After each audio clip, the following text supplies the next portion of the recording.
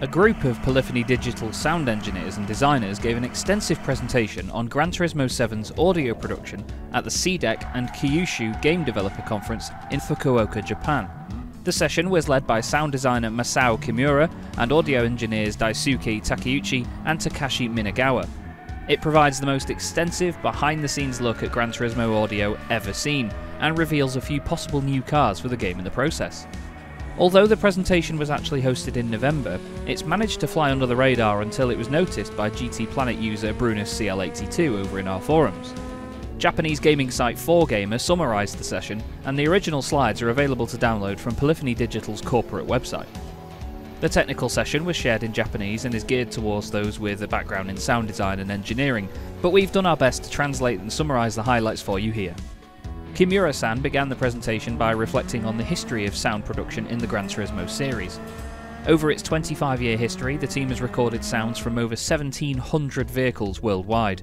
The recording methods have significantly evolved, transitioning from using digital audio tape for engine and exhaust sounds to multi-channel recorders that capture a broader range of sounds, including interior and intake sounds. PD's sound team has also conducted extensive testing with various microphones to ensure the highest quality sound capture. The Sennheiser MKH60 emerged as the preferred choice due to its sharp directivity and high maximum sound pressure level, making it particularly suitable for recording vehicles. However, during the development of GT Sport, it tested over 50 types of microphones, including condenser, dynamic and ribbon microphones. This rigorous testing process provided invaluable data for evaluating the sound differences and characteristics of various microphones. The sound recordings are performed at facilities in Japan, Europe and North America, using hub-type Dynapacks to apply load to the vehicle. It also records impulse response data inside the vehicle, which is crucial in creating a sense of realism, as it helps replicate sound dampening inside the car.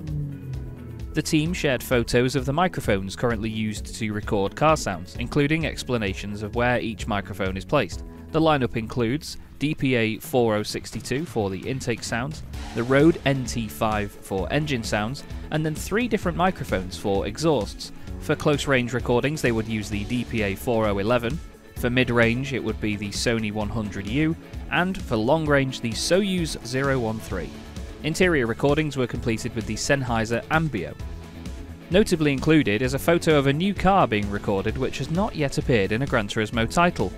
That's the Ferrari 488 Challenge Evo from 2019. The particular car is wearing the livery for the Grey Paul Nottingham official Ferrari dealer, as used in the 2020 Ferrari Challenge Europe season, driven by John Dillon. It's not clear whether the car is being recorded as a reference for sound for the very similar engine and exhaust setup found in the F8 Tributo, which is already in Gran Turismo 7, or if the car itself is scheduled for addition at some point in the future. Interestingly, the recording appears to be taking place at a garage at Nicholson McLaren in the UK.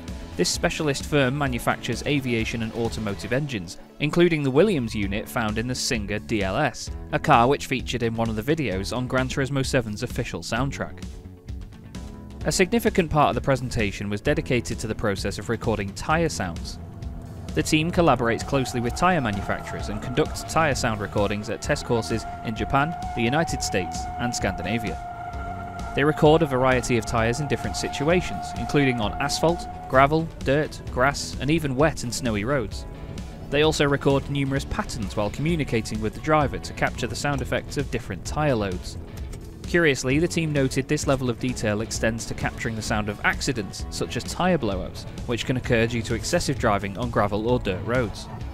Takeuchi-san shifted the focus to the Advanced Engine Sound Synthesizer, or AES for short, a tool that uses physical modelling to create engine sounds without using any sampling waveforms.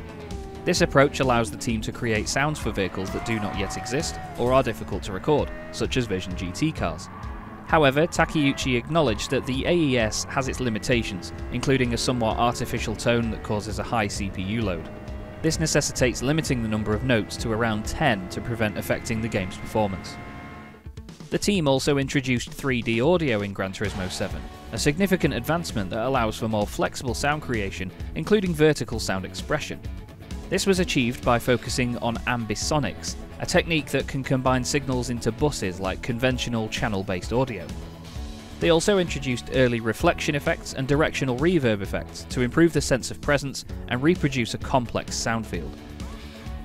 In their conclusion, the team emphasised that the Gran Turismo series continues to evolve in its pursuit of realistic sound creation, ending the presentation with remarks that the GT series is exploring sound creation that respects reality and continues to evolve day by day.